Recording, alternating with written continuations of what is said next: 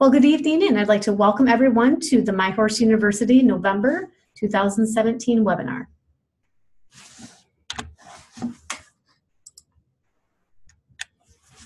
The presenter this evening is Dr. Stephanie Valberg. Stephanie is the Mary Ann McPhail Dressage Chair in Equine Sports Medicine at Michigan State University. Her research centers on neuromuscular diseases in horses with a special focus on genetic diseases of skeletal muscle and their nutritional management. Please note that you are able to ask questions at the end of the presentation via the question and answer button, which you can find at the bottom of your screen. We will also be recording this webinar this evening, and it will be made available to everyone who has registered later on this week. So without any further ado, I'd like to turn this over to Dr. Valberg. Thank you very much. I'm really excited to be here and excited to talk about polysaccharide storage myopathy, a disease that's near and dear to my heart. Polysaccharide storage myopathy is one of the forms of muscle disease that's been called tying up or azoturia, Monday morning disease. It's been described in horses for hundreds and hundreds of years. And it was a real problem in the old days when horses were the mechanism of transportation, not just because it was a very painful disorder for the horses, but because it would completely paralyze the transportation industry. This shows you the clinical signs of tying up or the symptoms of tying up. A horse has got sweating, very tight, firm muscles, taking very short strides. Usually affects the hind limbs a little more than the forelimbs, and they will lock up in their muscles, which is why it's called tying up, and be very, very reluctant to go forward. And that can be a very painful condition for horses. Dr. McGinnis said, I think very wisely in 1957, that until we truly understand what is happening in the muscle of normal horses as they're exercising and what's happening in the muscle of horses with tying up as they're exercising, we're really never going to be able to prevent this disease or provide adequate treatments. And that's really been the focus of the research work that we've done, is to try to understand specifically what's happening in the muscle of normal horses, transitioning then to what's happening in the muscle of horses as they're tying up, and then using our knowledge of what is going wrong to pick treatments that are targeted to the exact defect in the skeletal muscle. And one of the big advances that's helped us to understand more about what's going on in the muscle is the development of the muscle biopsy technique. We've been using this technique now to study muscles in horses since the mid-1980s, and we can either use a needle biopsy technique that takes a biopsy in the rump muscle in this area, or veterinarians in the field can use a surgical biopsy of the hamstring muscles shown here that gives us a piece of muscle that we can then freeze, and we can study the biochemistry of the muscle, and we can study its appearance under the microscope. And we do a lot of sophisticated staining of the muscle samples that we receive. So this shows you what formalin fixation looks like, which is what many times pathologists used in the past to study muscle. But in contrast to that, with our frozen sections, we use all of these stains, and they allow us to study the metabolism of the muscle. So we can look at the structure and the morphology of the muscle. We can look at nerves within the muscle. We can look at the energy supplied in the muscle. In these two pictures, we see the energy supplied in the form of starch and sugar called glycogen. We can look at the fat content of the muscle with the stains like this. We can look at the powerhouse of energy in the mitochondrial stains, the cytoskeleton of the muscle, and also the fast and slow constriction fibers. We can get an idea of the percentage of slow and fast fibers using some of these stains. So each time we get a muscle biopsy, and we get usually between 5 and 10 biopsies every week, we do this battery of stains to try to understand what's going wrong in the muscle. The other thing that's really advanced our ability to make specific diagnoses is electron microscopy, which just lets us look at a very small portion of the cell and see its ultrastructure, biochemical analyses, and then the advances that we've had in horses running on treadmills and taking muscle biopsies during exercise so we understand the normal way horses respond to exercise, and then great advances in recent years in genomics and the study of proteins within the muscle called proteomics.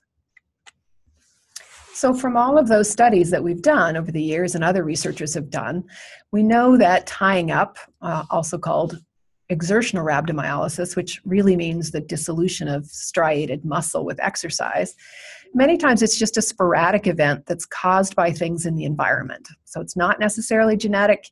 You've got a normal muscle, and then something acts upon it to dysfunction, like exercising in excess of the amount of training that horses had, causing strain to the muscles, imbalances in the diet, in vitamins or minerals, or excessive amounts of grain. All of those things can contribute to tying up in horses. And then there are some horses that will just chronically tie up over and over and over again. And in those cases, we believe that there may be an underlying inherited susceptibility to some of these forms.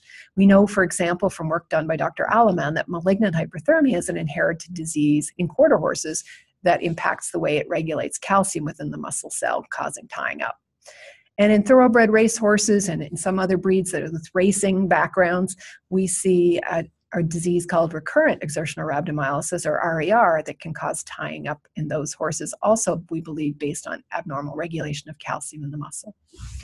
What I want to focus on tonight are a group of muscle disorders which we believe impact muscle metabolism and potentially muscle structure in the muscle. And I want to go through what we know about them to date and then where research is heading into these muscle diseases. So the first disease I want to talk about is called type 1 polysaccharide storage myopathy. Polysaccharide is just a term for complex sugars that are stored in the muscle. We can image the sugars in the muscle in light microscope with a stain that's called PAS, and this shows us the distribution of glycogen within normal muscle cells, and the muscle cells are shown here in cross-section. And then we can also treat this with an enzyme that normally digests polysaccharides called amylase, and then once it's been treated and we stain it again for glycogen, we shouldn't see any glycogen. The glycogen should have been digested away by the amylase. When we started looking at muscle biopsies from horses with tying up, we found in some horses that tied up, not all of them, and mostly to begin with quarter horses, that they had an abnormal sugar in their muscle, so that we saw this very dark granular staining glycogen in the muscle. And we knew that this was abnormal because when we put the enzyme amylase on before the stain, it couldn't digest away all of this sugar. And because of that, because this polysaccharide was accumulating in the muscle, we called this polysaccharide storage myopathy. And we also then went in and biochemically measured how much glycogen was in the muscle of these horses, and we found that they had on average twice as much glycogen stored as these horses. So glycogen is the term we use for polysaccharide in skeletal muscle. So it's truly a glycogen storage disease because they are concentrating way too much starch within their skeletal muscle. We suspected, because there were similar sorts of disorders in humans, that this was likely an inherited disease. And so we did a breeding trial over many years using mares that were diagnosed with polysaccharide storage myopathy and donated to the University of Minnesota when I worked there. And then breeding those mares to a normal stallion who was an Arabian that did not have abnormal polysaccharide in his muscle. And over the course of time, we had a number of foals. This is showing you the first foal that was born. Her name was Polysaccharide. And polysaccharide went on to have a foal called maltose. We had sucrose, we had dextrose. We named all our foals after sweet things. We moved on to candy bars. And then over time, we had 3 generations of horses that had foals that we wanted to study then in terms of their muscle development. And we found over the course of years that through the 13 quarter horse or quarter horse cross foals that were born, we had 8 of those foals develop abnormal polysaccharide in their muscle. It took 2 years to see the abnormal polysaccharide buildup in their muscle. So this really wasn't an ideal test because it was impacted by how old the horse was in order to have a diagnosis. And really the only way we had to diagnose it was to perform a muscle biopsy. So having confirmed with this study that it's a genetic disorder, we were interested then in trying to find a genetic test for this disease. We were able to confirm by breeding affected mares to normal stallions and getting affected foals that it's a dominantly inherited disease. And what that means is you just need to get 1 copy of the disease from either one of your parents, and you then have a susceptibility to develop this condition. So I'm going to go through a little bit in detail how we determine the genetic basis for this particular disease. So horses have 64 pairs of chromosomes, or 64 chromosomes organized in pairs, and they contain over 20,000 genes. And the trick is to try to find a gene, one of those 20,000 genes, somewhere on those chromosomes that might contain a genetic mutation. And then that genetic mutation is going to change the genetic code. And by changing the genetic code, oftentimes it's going to change the amino acid that it codes for. And by changing the amino acid, it's going to alter the function of a protein. So there's a number of different steps that are needed to know that the mutation that you find is actually responsible for disease. And it's harder than you think, because if you compare all of the genes sequence in one horse to all of the sequence of another horse, you find 17 million different genetic variations from one horse to other. So there are lots of genetic variations from horse to horse. It's easy to find a genetic variant, but it's really hard to figure out which one of these genetic variants is the cause of a specific disease.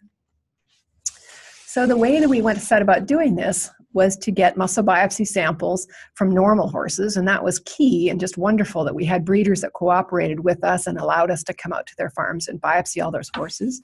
And we used this needle technique to take those muscle biopsies so that they could continue to work even after we took the muscle sample.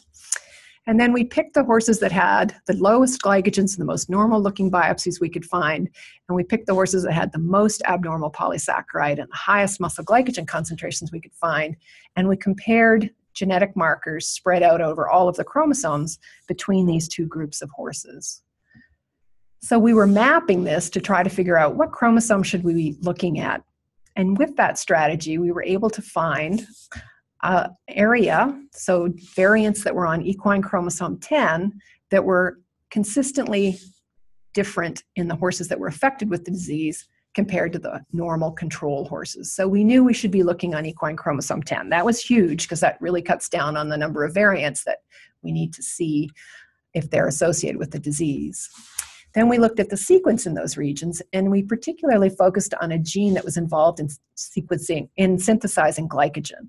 So it's pretty clear that if you've got an abnormality in a gene that's making glycogen, and the disorder is a storage of excessive amounts of glycogen, that's a really good candidate for having a genetic mutation. And when we did the sequence, we were able to find that it changed the sequence of the glycogen synthase 1 gene, and that it also affected the activity of the protein that it produced. And the change in the amino acid sequence made that gene function all of the time to make glycogen. So it was turned on, turned on, turned on. It wasn't turning off. And that's why they were storing an abnormal amount of sugar. The next steps that are really important to validate a genetic test are then to go and test another group of horses with polysaccharide storage myopathy and another group of normal horses and make sure you find the same thing in a second population of horses. So we were able to confirm that. We were able to use our breeding herd and confirm that those foals that were affected had the mutation and the foals that weren't didn't have the mutation. And then we published those results so other people were able to then double check our results, redo their results with their horses, and find that there was a clear association between this genetic mutation and the polysaccharide storage myopathy gene. So then we looked at random sampling of horses of a variety of different breeds, and we've looked at thousands of horses at this point. And we found that in our random sample of quarter horse related breeds, so paints, Appaloosas, and quarter horses, about 6 to 8% of horses will have one copy of this particular genetic mutation for type 1 polysaccharide storage myopathy.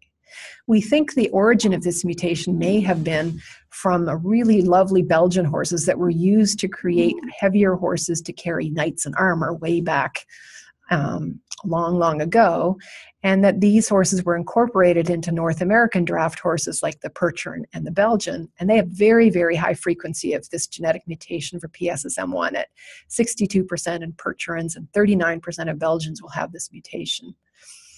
Interestingly, if you have draft horses that were derived from the United Kingdom, like Clydesdales and Shires, we have almost no horses that show up with the genetic mutation for PSSM1, and we don't see this genetic mutation in light breed horses. So we've seen it in over 20 different breeds, but they're very specific breeds of horses. What does this genetic mutation do? Well, why is that important? It's important because then we can devise targeted treatments. And so as I mentioned, when they have a mutation in the enzyme called glycogen synthase, it's turned on all of the time. And we need to try to decrease the amount of glycogen and free it up so it can be metabolized. And one way we know we can do this now is to make sure that the horses are eating as little starch and sugar as possible. And then they will have a less insulin secretion, and we know insulin turns this gene on.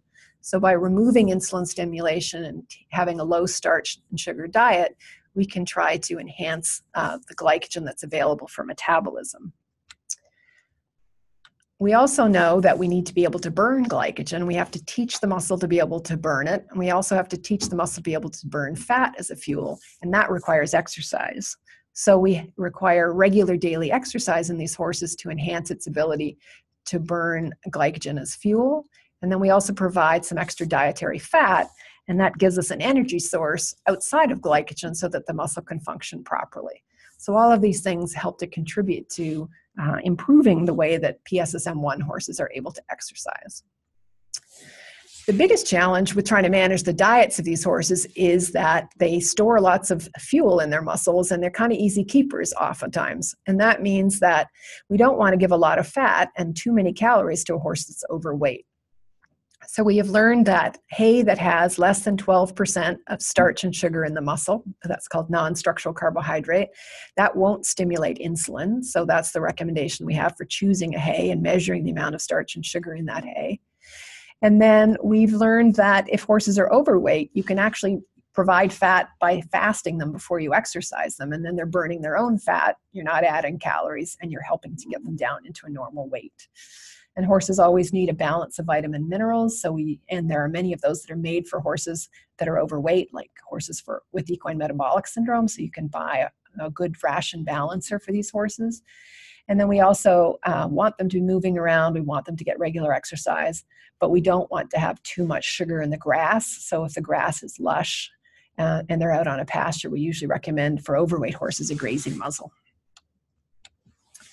If horses are a normal weight and they're participating in exercise, one of the ways to be able to feed them with the lowest amount of calories but lots of fat in the muscle is to, again, use a ration balancer or to use some alfalfa pellets or hay cubes and provide oil on top of those hay cubes. Or you can provide one of the solid fat supplements that are available, or rice bran, and that helps to provide fat on a low starch and low sugar diet.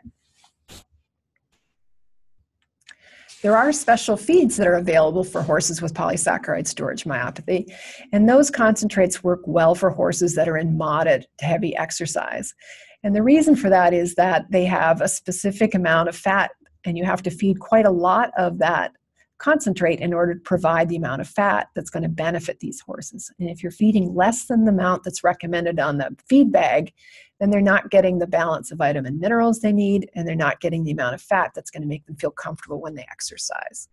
So if you are looking at a feed product and you read the feed bag and it says that you should feed 5 pounds, and you think, my gosh, that's going to make my horse really overweight, then that's not the right choice for you, because if you feed less of it than recommended on the feed bag, then you're not getting the adequate amount of fat and not getting a balance of vitamin and minerals. So then you need to look for another source. So if all of these recommendations sound a bit confusing, what I recommend is to use a nutritionist and have them help you develop a diet. That's something that they're experts in. I use nutritionists all the time to balance the diets because I'm not a nutritionist and I don't do the details of these diets. And so there are many of them that are available through feed companies or independently that can help you develop a ration for PSSM1 horses. I want to emphasize, though, that the diet alone doesn't fix these horses. If you just change the diet and you don't exercise the horses regularly and provide them with a lot of turnout, it doesn't improve the way their muscles function. So it's a combination of both the diet changes and exercise. And for type 1 PSSM, it can be as little as 10 minutes of exercise a day that we've shown is beneficial for the way their muscles function. So it's really strongly recommended that the horses get to move around as much as they can every day and that they get some form of regular exercise. And usually once you've got the horses in shape, you can give them a day or two off a week, but you really have to kind of work your way up to that before you start giving them time off. And if they're off, it's really good if they're outside. So now that we have a genetic test and we don't need to do muscle biopsies to diagnose type 1 PSSM, we've discovered that there are quite a few horses that are positive for the genetic test, but don't necessarily have clinical signs. And many times that's specific to certain breeds. So for example, we mentioned that 69% of Percherons have the genetic mutation, but 69% of those horses aren't tying up. And a review of the prevalence in, for example, Gypsy Vanners or Halflingers, about 18% of those horses have the genetic mutation. And there have been some nice studies done in Halflingers to show that those horses with the genetic mutation don't necessarily have any clinical signs of the disease. So that's not because the test is inaccurate. The test is accurate in detecting the base pair sequence defect in the DNA. It's that there are a lot of different things that interact with that particular gene mutation to cause the clinical signs. As we mentioned, diet, exercise interact with them. There are other genes, like the gene for malignant hyperthermia, that can make the signs much worse. And then there's 20,000 other genes in the body which interact with the glycogen synthase and can impact that. And this fact that it doesn't always penetrate, it doesn't always cause clinical signs, that's true for almost every genetic mutation, so that they don't always, they give you a susceptibility to a genetic disease and to developing clinical signs, but it doesn't necessarily always doom you to having the worst clinical signs associated with that genetic mutation. It's just common biological variation. So what we did when we had the genetic test then was we went back and we screened all the muscle biopsies that we had ever diagnosed with polysaccharide storage myopathy to see if all of those muscle biopsies had the genetic mutation. And we found that this result was impacted by breed, and that some breeds had more horses that had the genetic mutation and some breeds had less, even though they all had been diagnosed by a muscle biopsy with polysaccharide storage myopathy. So for example, we would find abnormal polysaccharide without the glycogen synthase 1 mutation causing PSSM1 in about 28% of quarter horses that we had previously diagnosed with PSSM. In 90% of the warm bloods we'd previously diagnosed with PSSM did not have this genetic mutation, so there's something else going on in warm bloods. Likewise, 100% of Arabians do not have this genetic mutation, so there's something else going on that's causing abnormal polysaccharide in these breeds. So we're left at a point where, what are we going to call this then? And that's where we came up with the term type 1 PSSM and type 2 PSSM. Type 1 PSSM is very specific for the genetic mutation GYS1 that causes polysaccharide storage myopathy type 1. Type 2 really means all of the biopsies and all of the results that we had that aren't consistent with being type 1 PSSM. It's not a specific disease yet because we don't have a specific cause. It's just the group of muscle biopsies that have abnormal polysaccharide that are not, do not possess this glycogen synthase 1 mutation.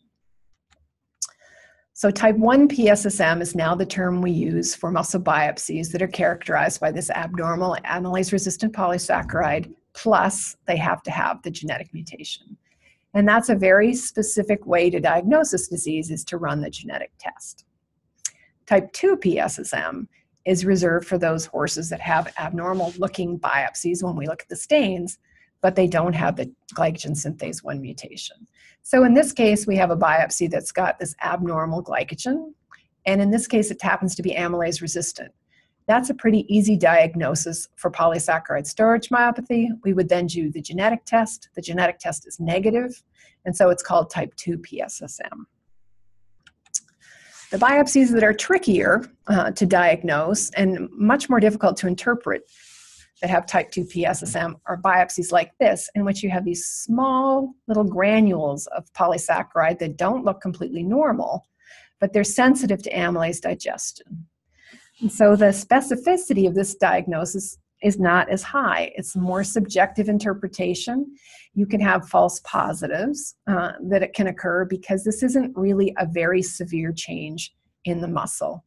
And this is one of the reasons why we don't recommend taking a muscle biopsy of a normal horse to see if it has type 2 PSSM, or using the muscle biopsy to decide if you're going to breed your horse or not.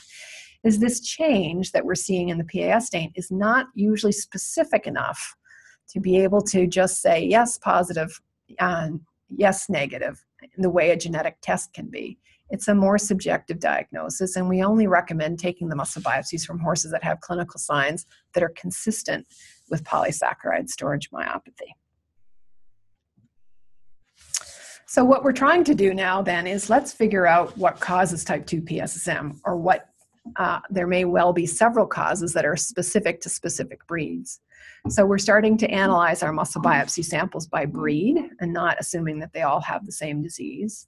And the next step we wanted to take then was to go through all of our records from veterinarians that had submitted the muscle samples and get a clear description of type 2 PSSM symptoms from the veterinarians based on the paperwork that was submitted with muscle biopsies. So I'm going to walk through those results. The next thing we wanted to do then was to query owners and get a clear clinical description of the disease from the owners. Nobody fusses more about their horse and understands more about their horse than a horse owner does. They're very, very observant about individual horses. So we wanted to make sure that we would capture owner input to describe type 2 PSSM. And then we're working very hard to develop more specific diagnostic tests and to try to dissect this out and find specific diseases. And as I mentioned before, one of the things that's most difficult to obtain are muscle samples from healthy horses. We have to be able to compare diseased horses to healthy horses. So if any of you are listening and any of you are interested in us using this little needle tool to come out and get muscle samples from healthy warm bloods, that would really assist our research. So the first description I want to give is a paper that was actually just published this month, which summarizes the findings from veterinarians and the submissions from muscle biopsies. What we did was go back through all of the muscle biopsies in our database. So we have about 3,600 muscle biopsies. We looked at them by breed.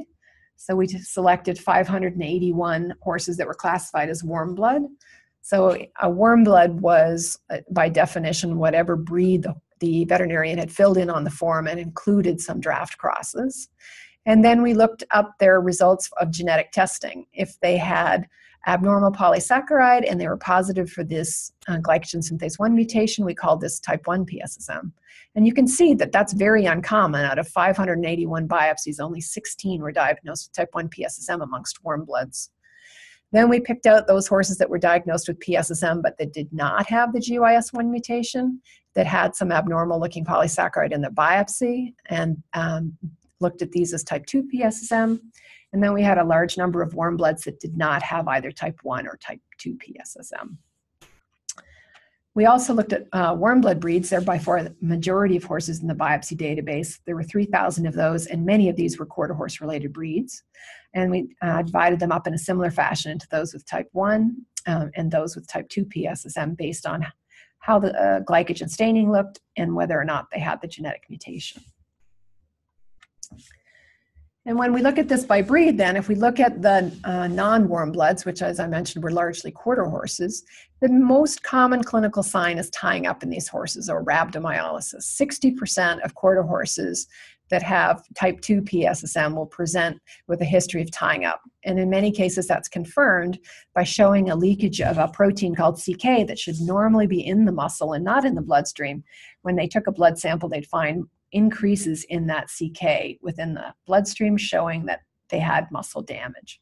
So the common presentation with quarter horses is tying up. Some of them have an abnormal gait like lameness, some of them have a bit of atrophy, and some of them shiver or tremble when they have episodes of tying up. So this is the same data that I just showed you, what we commonly see in quarter horses, and we're going to contrast that with the warm bloods that were diagnosed with type 2 PSSM.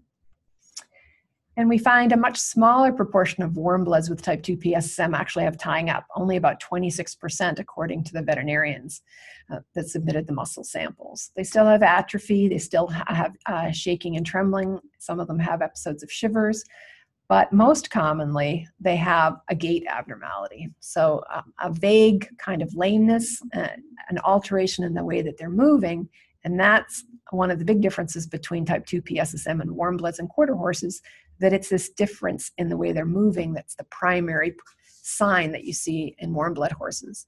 And we also found that they have a less consistent elevation in the blood CK activity, which means that they don't have muscle damage as frequently as you'll see in quarter horses. When we look more closely at what do they mean by a gait abnormality, it appeared that they had a mild hind limb lameness. Sometimes it shifted from one leg to the other. The owners often initially suspected it was a stifle lameness, but veterinarians had gone through and looked at them very, very closely. They'd done bone scans or nuclear scintigraphy to try to figure out where in the hind limb this might be. And they ruled out ligaments and joints and just had no specific cause localized for that hind limb lameness. And that's what led them to do the muscle biopsy after that workup, and the diagnosis of PSSM2 occurred based on the biopsy of these horses. So I want to make the point that the place to start when you've got a horse that has a gait abnormality is by trying to understand what's going on with training issues, saddle fit, lameness, if they've got hock disease, problems with their stifle, sacroiliac, or back pain. Those are the most common reasons why horses can have a gait abnormality, and that's the place to start. If you've ruled out all of those diseases, then you might think about doing a muscle biopsy. And that's for two reasons. One is because these other issues are more common causes of gait abnormalities than type 2 PSSM.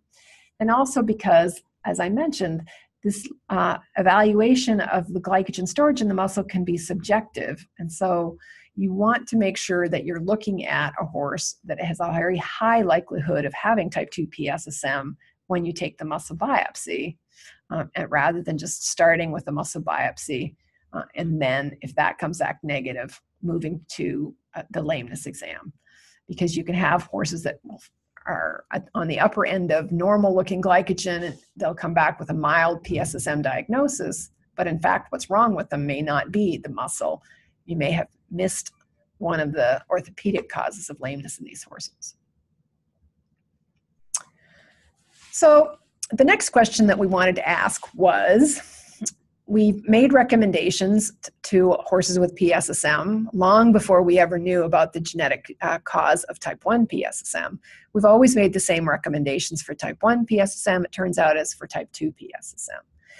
We've done studies to show that type 1 PSSM recommendations work very, very well, but we really don't know. We didn't have any data to know whether or not the recommendations that were largely based on the abnormality in horses with type 1 PSSM were going to be effective for type 2 PSSM. So this is a study that we've just completed and we submitted for publication, and I wanted to present to you today. And the reason this is so important is because we've done a lot of diet trials, and we've had our herd of horses, we've tried different diets, we've put them on the treadmill, we've done a lot of standardized work trying to figure out how can we make these horses functional members of society. And all of those trials, it turned out, were done on horses with type 1 PSSM. So those clinical trials are great for assessing that, but they really weren't helpful in trying to figure out if the diet was good for horses with type 2. And I want to mention that the work done for this survey was all done by Zoe Williams, who's a second-year veterinary student here at Michigan State University and has been working in the lab for 2 years. And she did the bulk of the work here trying to get horse owners to provide us with this information. And the answers that we wanted to get were to the questions of what are the clinical signs of PSSM reported by owners. We know what the veterinarians recorded on the sheets, but owners living with these horses from day to day would have a lot of insights we wanted to capture. And then we wanted to know whether they felt like these clinical signs improved with the recommendations that we had provided once they got a muscle biopsy diagnosis. And those recommendations were for changes in both diet and exercise regimes. So the recommendations that were received in writing included the low starch fat supplemented diet, the same one I described for type 1 PSSM. We added an additional recommendation that if horses had evidence of muscle atrophy, that they should consider adding a protein supplement, and usually we recommend an amino acid supplement that can be added to try to enhance muscle bulk. We recommended that horses warmed up with a long, low frame, and I wanted to show you what that looks like. So using Vienna reins or using neck stretcher or using Pessoa or like system, teaching the horse that they should just be able to stretch down as you're warming the horses up on the lunge line. And we allow the horses to just trot at slower speeds. They don't have to really engage to start with. We're trying to get them to use all their paraspinal muscles, find all their limbs and where they are in space, and to stretch out the top line muscles so they've got a good warm up in that way. And we encourage people to do that several times a week, particularly if their horses are sore over their top line. We recommended that they make sure that horse gets exercised every day if possible, even if that's just in the form of turnout. and that when they're riding, as they start to collect their horse, that they give the horse frequent breaks and ability to stretch. So to all of you that answered our questionnaires, I just want to say thank you, thank you, thank you. I know that we harassed you. We started out by going through the biopsy database and identifying the veterinarians that submitted biopsies and trying to identify then contact information from owners, where sometimes we had contact information that was provided on the biopsy submission sheet. And Zoe went through and sent out emails to all of the owners. She made phone calls to try to identify owner contact information. We tried to identify addresses for those that didn't respond to emails and mailed out paper copies. And one of the really important components of this study was to ask the owners not only to fill out information for themselves, but to ask a friend, or if they had a healthy horse, to answer the same questions for their control horse. Because we really wanted to make sure that the signs they were reporting for PSSM horses were specific to PSSM2 and not just general problems that we see on average in our horse population. So about a third of the people that we contacted responded to us. We had 42 horses with PSSM that were warm bloods and 22 control horses. And unfortunately, we only had 17 owners of quarter horses with type 2 PSSM that responded, and they provided 14 control horses. And fortunately, these control and affected horses were nicely balanced for age and nicely balanced for sex as well. So they were good comparisons to make between the PSSM2 and the control horses within breeds. So what this is showing you is the data for the quarter horses. There were 16 responses when we asked, what are the specific signs that you're seeing in the horses? And this is showing you the percentage of these 16 horses that had the clinical signs that were common to these horses. So for example, before any recommendations were made, 63% of the horses had a decline in performance, 63% of them showed signs of tying up, 58% of them had a change in behavior. We saw a difficulty with leads and canter transitions, mild lameness, sensitivity to grooming, and resentment to saddlement. And some of them had, about a third of them had top line atrophy. So as I mentioned, it was really good to have a control group because we wanted to compare then, these are the common signs of type 2 PSSM possibly, but these signs need to be specific to PSSM2 horses and they need to be different from what we see in our control population. So what we've learned from this is that lots of horses have difficulty with leads and canter transitions. I can testify to that from personal experience. Lots of horses will have mild lamenesses, lots of horses resent saddling and top line atrophy. These are common problems to horses. They're not specific signs for quarter horses with type 2 PSSM. Tying up was specific to PSSM2 and quarter horses. A change in behavior, particularly a change in behavior towards being exercised, was common. And horses seem to be more sensitive to grooming in the quarter horses with type 2 PSSM. So it's good to know that these are the signs that are associated with it, and these are common signs that we see in many horses that are not necessarily PSSM2 specific. This is showing you then the signs that were specific kind of in brown. And then it's comparing the signs that they had before they took the muscle biopsy and got the diagnosis and after implementing diet and exercise recommendations. Again, it's only 16 horses because that's the number of responses we had in quarter horses. But we had a remarkable decline in tying up with the diet and exercise regime. So only one horse still had episodes of tying up with our recommendations. So that was really heartening to know that this was very helpful for tying up. Their behavior improved, their performance improved, and we saw actually better canter transitions and picking up the correct lead, and we saw less top line atrophy with the changes that we recommended. So there was some significant improvement, and the diet does seem to help quarter horses with type 2 PSSM and the exercise.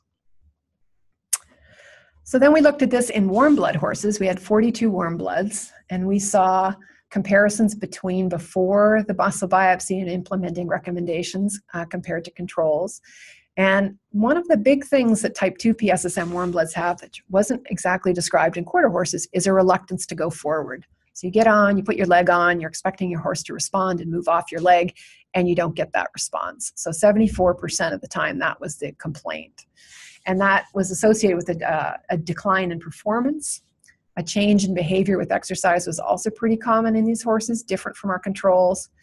They had signs of tying up, although they weren't always associated with measured elevations in muscle enzymes like CK in the bloodstream, and they weren't nearly as common as what we saw in quarter horses, so something that was in line with what veterinarians were reporting.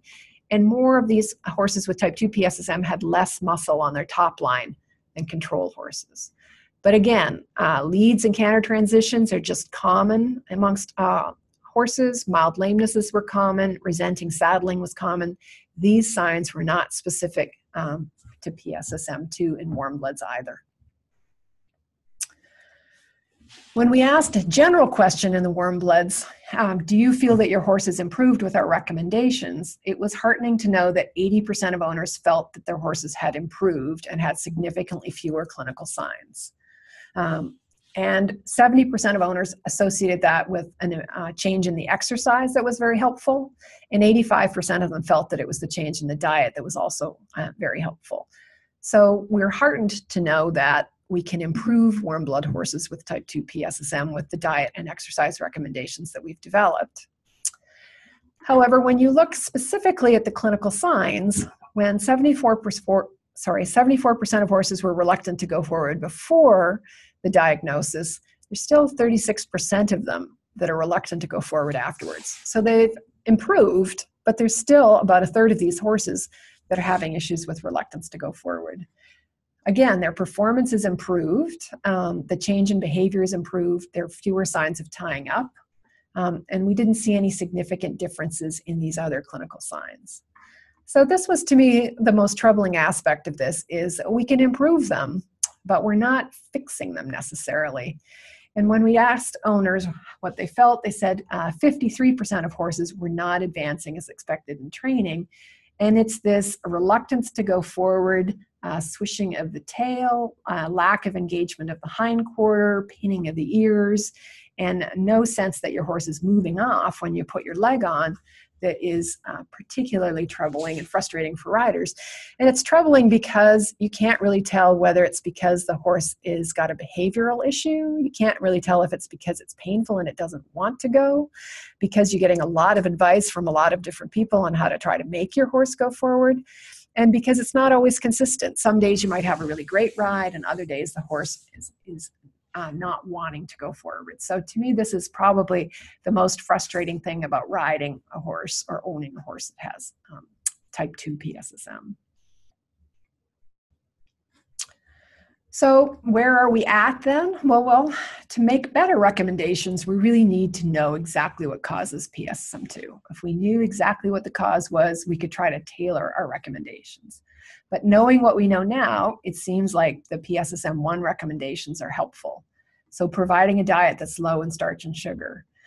But because we don't have a specific mutation like glycogen synthase 1, I'm not sure that with PSSM2 horses, you need to stress as much about really getting the starch and sugar as low as you can. I'm not sure that you need to soak the hay to get the sugar really, really, really low. I think they tolerate, in my experience, more starch and sugar than you might have in a PSSM1 horse. Fat supplementation for horses that aren't fat seems to provide an extra bit of energy that can be helpful in these horses. And if they've got any top line issues, I really think that the new amino acid supplements that are coming out for top line are very beneficial in these horses. So there are a number of products that are out there now, Top Line Extreme by Progressive, Super Sport by Purina, Nutrina has a new top line product. I think these amino acid supplements can benefit horses, particularly if they don't have good top-line muscle. Avoiding the sugars in lush grass. Many people felt like lush pasture was detrimental to their horses. Ensuring that your horse has got enough serum vitamin E, and a good idea to check it. You don't necessarily have to supplement if the levels are normal, but making sure they don't get deficient is important. Providing them regular exercise and daily turnout. And then using some of the long, low warm-up techniques, particularly if they're back sore or they don't want to engage their hind end. So these are the recommendations that we've made, and we've got a lot more information on our website, the Neuromuscular Diagnostic Labs website, on how to deal with PSSM2. Just want to give you a little bit more information too about long and low. This is a horse that's a little bit sway-backed and really benefited from being worked like this. Again, we're not driving them forward at this point in time, and we're using our voice to tell them every time they've got a nice long, low head carriage that they're doing well and they're good. And in this case, you can see we're using a neck stretcher rather than Vienna reins. So using this technique for, 10 minutes before you ride, sometimes 15 minutes before you ride, a little bit of walk, a little bit of trot, can be really helpful in stretching out that top line and just giving them a bit of time to figure out where all their limbs are.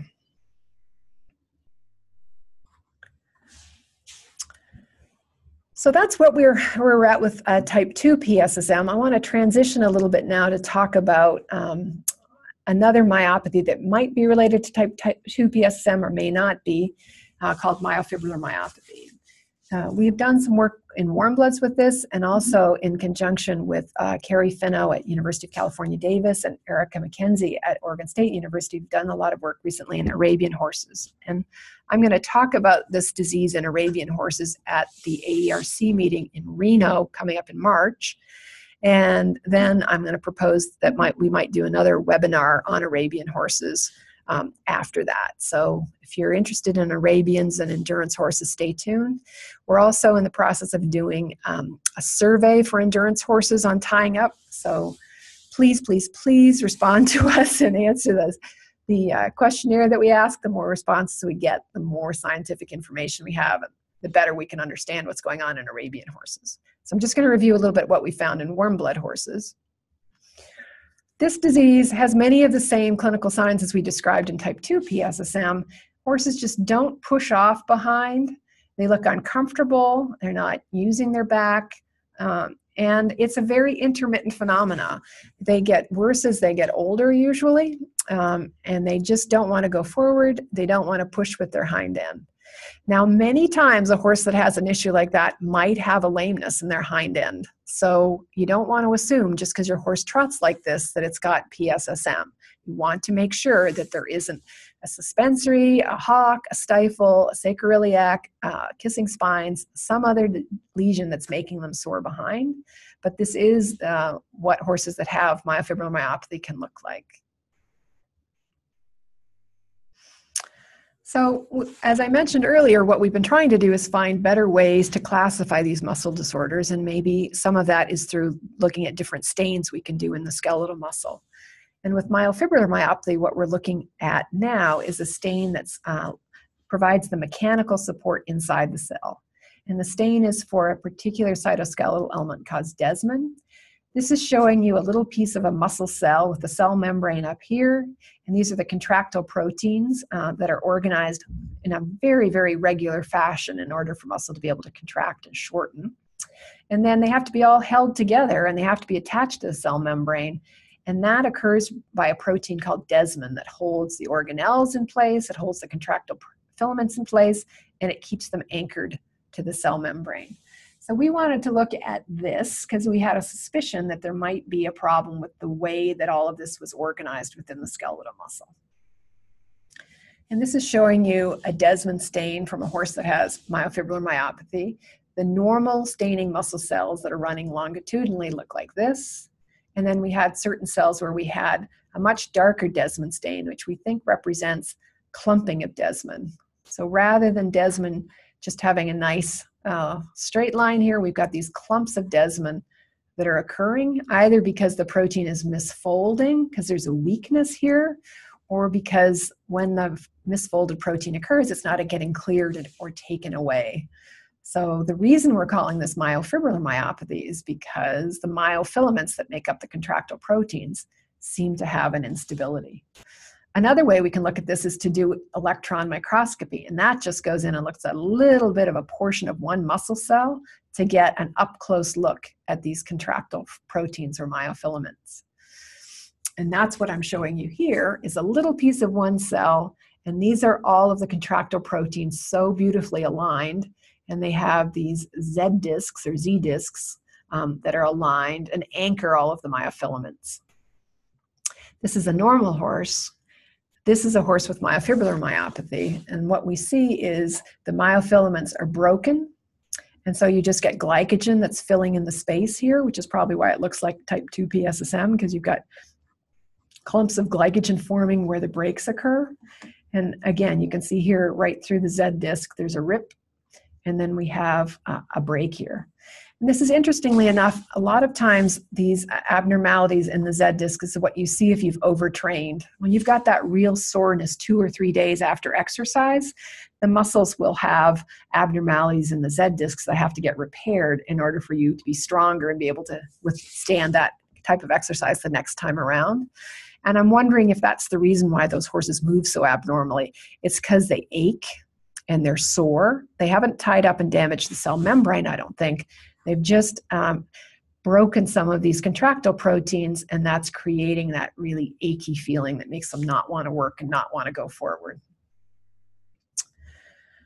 So we don't know at this point in time what causes myofibrillar myopathy. We've got some research that's cooking to try to understand exactly what the basis for this is. It's possible that this is a more severe form of PSSM2. We're not going to know that till we have the underlying basis of this hammered out, but we should have some more information about this in the future. We're recommending the same sort of treatment as PSSM2 for these horses that includes the amino acid supplements and regular exercise. I think particularly when they've got the breaks in the myofilaments like this, they need to regenerate all of those contractile proteins. So providing them with an amino acid supplement around 45 minutes before or after the time of exercise helps turn those proteins over and helps provide them with the building blocks that they need to build up their muscle mass. You may need more antioxidant therapy, so you certainly want to make sure that they've got enough vitamin E. And we can improve some of these horses, but a lot of times the residual signs impact their performance. They just don't want to go forward. They're not moving off your leg. They're reluctant to collect. And then following some of them along, a number of them have been euthanized just because of their performance limitations. A number of them have switched from the hope that they'd be a dressage horse to becoming a hunter-jumper and moving to trails or professions where they don't really need to push very hard with their hind end. So just to summarize then, the quarter horses, the clinical signs we see in quarter horses that we've diagnosed with type 2 PSSM are largely related to tying up. Some of them will have a bit of a gait abnormality. They tie up, they have high serum CK activity, and we can fix those horses quite nicely with the same diet that we're using for type 1 PSSM when it's combined with regular exercise. What we're seeing in warm bloods is this decline in performance, are reluctant to go forward, a change in behavior associated with exercise, less frequent tying up than what we're reporting in quarter horses, less common that they have elevations in CK in their bloodstream, and more commonly they'll have some degree of muscle atrophy. And maybe a severe form of this is the myofibrillar myopathy, or maybe myofibrillar myopathy is something different. So I just want to give you a personal story about whether PSSM2 is the most likely reason that your horse won't go forward or the most likely reason that your horse doesn't want to exercise. I'm showing you a video of my own horse who developed these clinical signs. Of course, if you're researching a disease, your horse develops these signs: reluctant to go forward, reluctant to bend, not wanting to engage his hindquarters, and then this type of behavior he exhibits right here, where he will let you know in no uncertain terms that he doesn't enjoy the exercise that you're asking him to do. So what do you do with a horse like this? Do you take a muscle biopsy or do you test it for type 2 PSSM? Fortunately for my horse, I took my horse to a veterinarian, and I had my veterinarian fully evaluate my horse for lameness. And he has spavin. He has bone spavin in his hind legs, and when his hocks get sore, he gets angry and he doesn't want to exercise. And if you try to make him do it, he'll react. But if you treat his hocks, he will within 4 or 5 days be a happy, cooperative horse and go back to exercising normally. A couple of times we've had issues with his back, and that turned out his saddle didn't fit. We've changed saddles, and he is now a happy camper as long as I take care of him. If I just assumed he had PSSM and I just changed his diet and kept him regular exercise, he'd still be an unhappy camper and we'd still be struggling. So I really encourage you not to assume that any horse that has these clinical signs has type 2 PSSM. I encourage you to make sure that you rule out all of these other more common problems of reluctance to go forward and exercise intolerance. So what we really would like to have would be a genetic test for type 2 PSSM or a genetic test for myofibrillar myopathy. And as a scientist, I feel it's very important that genetic tests that are offered and used are scientifically validated.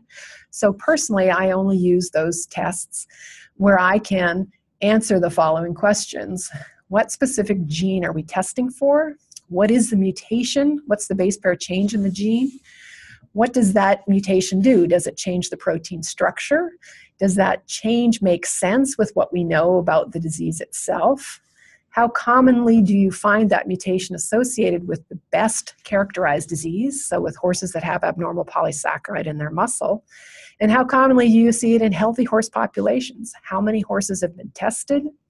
And is this breed specific? Does it follow a specific breed? And if you can answer all those questions, then that data can easily be published. When it's published, then people can verify it, it can be validated. If we know exactly what the specific genes are, we can start to target our treatments towards what's wrong with the muscles and improve these horses. And so true disease-causing variants that are identified and offered for genetic testing, they should stand up to that type of scrutiny. And just to reiterate, if you compare the DNA of one horse to the DNA of another horse, we can find 17 million different variants from one horse to the other. It's not hard to find a variant. It's just really hard to pin down what specific variant is associated with a specific disease.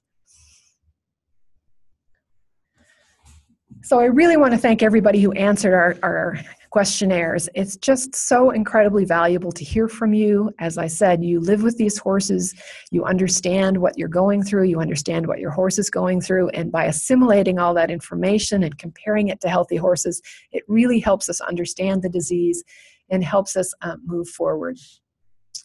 We really need to look at healthy horses, so any of you that are willing to offer a large group of horses where we would be able to take the muscle biopsies from them and establish a sample base of control horses would be terrific. I want to thank our referring veterinarians who are regularly submitting the muscle biopsy samples that help us understand these horses, Marianne McPhail and the endowment of the McPhail Equine Performance Center that has funded a lot of the research into warm bloods and problems with dressage horses. And Zoe Williams was a Boehringer Ingelheim Veterinary Summer Scholar student working on this project this summer, and also partially funded by Michigan State University. So with that, I'm going to conclude, and I would be happy to answer any questions. All right, so if you have any questions, you should see a Q&A feature towards the bottom of your screen. You can go ahead and click on that, and go ahead and type your questions in there, and we'll go ahead and take those questions. So we'll give you all just a minute to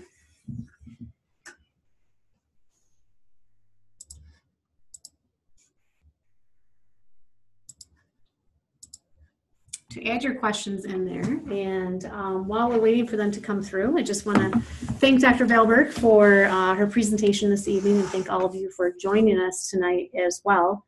I will mention that we are going to be sending all of you a survey. And in the survey, we're just looking to get some feedback about tonight's webinar and also to help us to plan future webinars as well. Looks like we do have a question here. One of the questions was, how does shivering displayed by PSSM horses differ from that shown from true shivering horses? I think it differs a lot. I think a lot of times what people were describing as shivering is that horses were having muscle tremors in their hind end, so they were shaking and trembling potentially from muscle pain, whereas with the classic shivers, the abnormality is defined by having difficulty backing up, and that's not something that we see necessarily with horses with PSSM. The confounding factor there, of course, too, is, as I mentioned, the specificity of the muscle biopsy diagnosis. Sometimes we might have confused a positive diagnosis of PSSM on muscle biopsy in horses with true shivers, just because we can have false positives. But the clinical signs that are classically associated with true shivers is that horses will be reluctant to back up, and they'll either hyperflex a hind limb or they'll extend the hind limbs so straight that they won't be able to back up, and then they may resent picking up their hind limbs. But then when you walk them forward, for the most part, they walk forward completely normally. And horses with shivering, true shivers, they exercise fine. They're forward off your leg. They don't have any signs of exercise intolerance.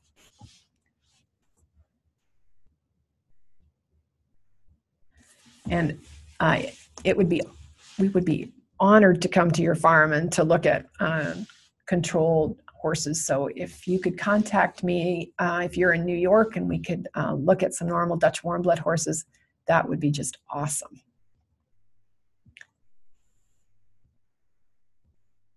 So one of the questions about the risk of grazing at grass and hill walking being out on pasture. And I think that hills are a wonderful way to strengthen horses, particularly horses with myofibrillar myopathy. Hill work is terrific. Being able to use cavalettis is terrific, and turning horses out on hills, certainly they work a lot harder than if it's flat.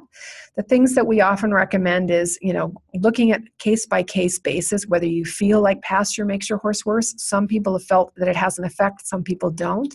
And if pastures are lush, considering whether or not your horse would tolerate a grazing muscle, and taking the benefit of that type of exercise, but limiting the amount of grass that they can consume by using a grazing muscle.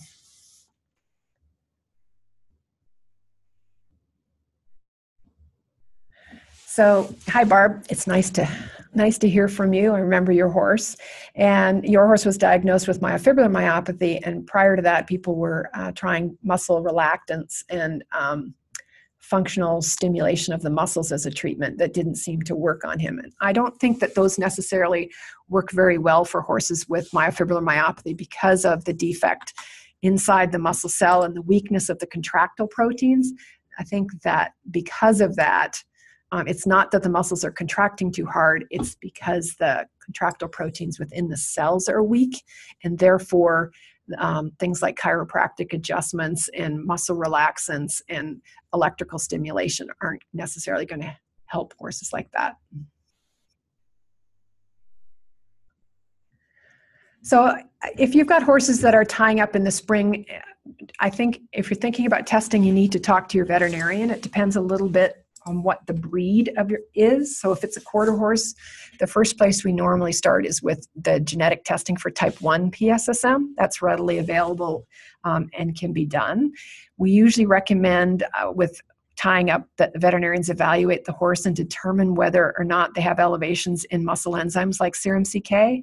In some cases, veterinarians might do an exercise challenge test where they take a blood sample and have you lunge the horse for 20 minutes and then take another sample 4 hours later to see if the CK activity goes up and it's got some underlying subclinical episodes of tying up.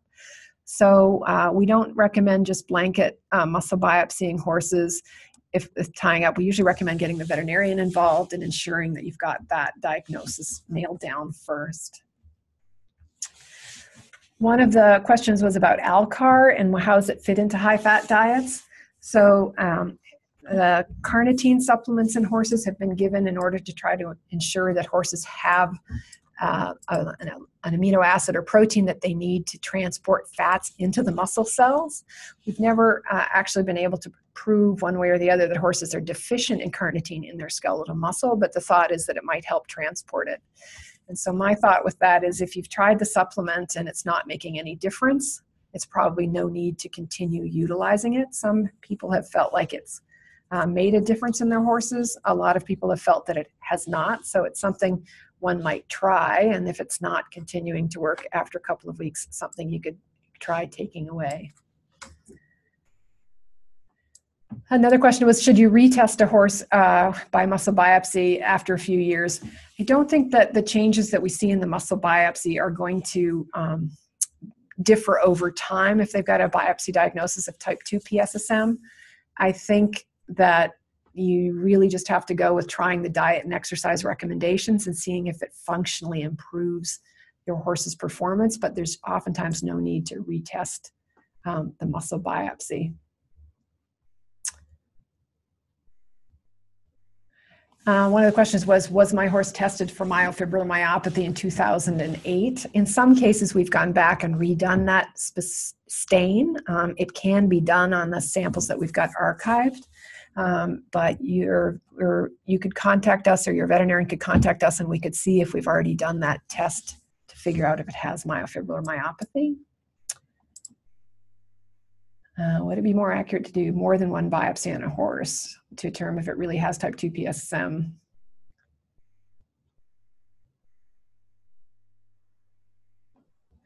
Is it better to do 2 biopsies rather than 1 biopsy? I don't really think so. One of the things that's really important when you do a muscle biopsy is the quality of the muscle sample that we receive. So what we recommend is that you schedule it on a Monday through Wednesday, that the veterinarian gently take the sample, so it shouldn't be squished at all. When they've taken the sample, it's put on a piece of gauze that's just slightly damp. It's put in a hard container, packed with other gauze so it doesn't bump around. It's put on ice packs, and it's shipped directly to the lab so that we can get it within 24 hours. If there's a delay in getting the sample, then that affects the quality of the glycogen that we can read, and it affects our ability to make a good diagnosis. So it's really important that the biopsy is handled appropriately. And sometimes you can take a piece of that muscle and put it in formalin, so there's some preserved and some fresh. But I don't know that taking more than 1 muscle is recommended. So one of the questions was, if you've got a PSSM2 horse and their symptoms are managed, are you likely to see it reoccur over time? I think the times that may happen is if you've developed a lameness and your horse has to get rested. So normally if your horse responds well, it's a really good sign. And a lot of times you'll be able to maintain them. The times that you might have a bit of a setback is if the horse has to rest because it's got a suspensory issue, for example, and it's on stall rest. Then you have to try to bring the horse back to exercise. And I think what's worked really well are some of the rehabilitation exercises that can actually be done at rest to keep the horse's muscle mass going. So Dr. Hillary Clayton and Nerl Stubbs have a great book out on maintaining core strength in horses. That's available on Amazon.com. And I think doing those exercises in horses that are having to stall rest is really helpful to prevent that kind of thing from happening. One of the questions is about whether heat cycles have an impact, and we really haven't found that there's been an impact on heat cycles in horses with myofibrillar myopathy. That doesn't seem to be a problem. And then another question was about magnesium, whether magnesium makes a difference. And I think that's just on an individual basis. Some horses seem to do well and improve some of their muscle signs if they receive a magnesium supplement. It doesn't seem like it affects all horses. Some of that might be differences in areas of the country that are deficient in magnesium versus areas that aren't deficient in magnesium. So it's, again, one of those things there you might want to try adding a supplement and seeing over a period of a few weeks whether you get an improvement. And if you're not getting an improvement, then there's not necessarily a reason to continue it. So one of the questions was, if a genetic test is found in the future, where would we see that information? We have a very up-to-date website. If you Google the Neuromuscular Diagnostic Lab and Stephanie Valberg, or Michigan State University and Stephanie Valberg, you'll find a lot of the information I've talked about tonight is on that website. And whenever we have something new like that, we would definitely let you know.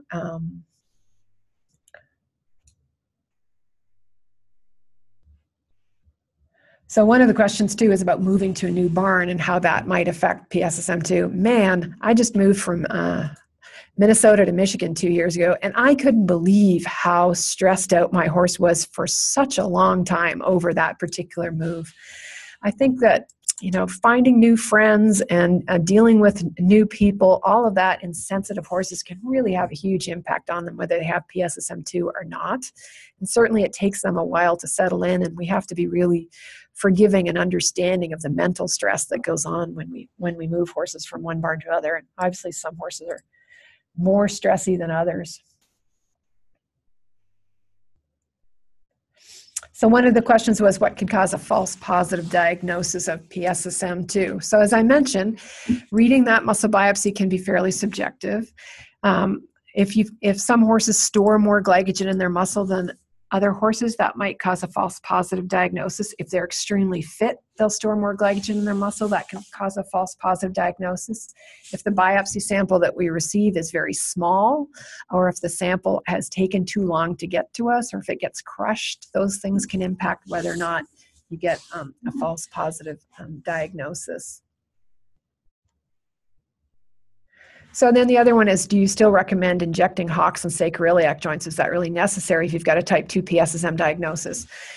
I mean, what I recommend in those cases is that you have a trusted veterinarian that does an evaluation of your horse on an annual basis, and based on that physical exam can tell you whether or not they think that there might be additional issues that are causing your horse to have problems. Because if you've got an athlete, you know that over time, issues arise that, they will have some sore hocks potentially at some point in time. They might have a sacroiliac that's sore. They might pull a muscle and that specific muscle is an issue. They might have a suspensory at some point in time. So I believe strongly in having a great relationship with your veterinarian and having annual evaluations of that horse and adjusting for all of those kinds of problems that can arise in athletic individuals based on the diagnosis that you get.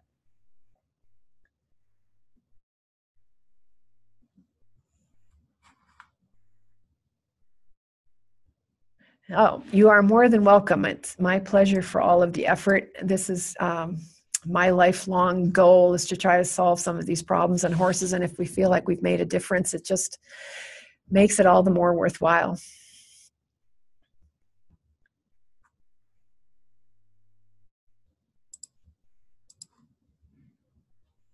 And again, if you feel like you've got a group of horses that you might be amenable to having muscle biopsies taken, if you want to send us an email, we can see if we can work something out.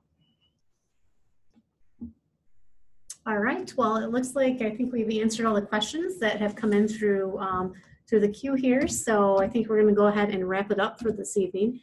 Just a reminder, we will send out a survey to all of you, and when we send out the survey, we'll include a link to the recording that we will put up online for those of you to access later, and for those that maybe weren't able to make it this evening. So once again, thank you to everyone who has joined us tonight, and we hope everyone has a great rest of the evening.